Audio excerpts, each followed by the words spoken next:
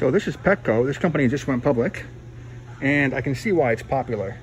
I guess they babysit dogs, and they've got a lot more than just dog stuff. They've got a lot of fish, which kind of surprised me as I was walking through. They have a humane society. It's not there now.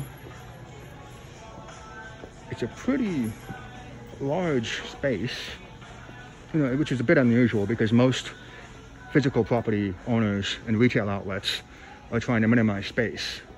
So this is a bit interesting. They've got a grooming facility over there. So the competitor in this space would be probably Chewy and quite a few other places, but Chewy would be the most popular competition. And I have no idea. I've never seen a Chewy retail outlet, so I assume that Chewy is solely online, but I'm not sure. So, you know, you've got some interesting stuff here. You've got some fancy food over here.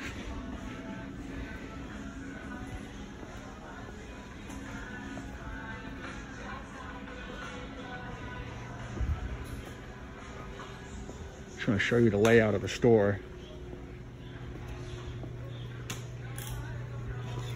Some cat stuff over there.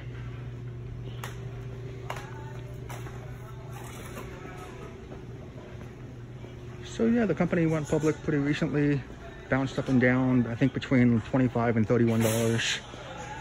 This looks like a basic store. Nothing dramatic, nothing cutting edge. It just seems like a comfortable, fun store. Like I said, the only thing that kind of stands out is how much fish stuff they have. They've got your usual dog beds. It just looks like a pretty normal operation. I don't think they're gonna, you know, double or triple anytime soon.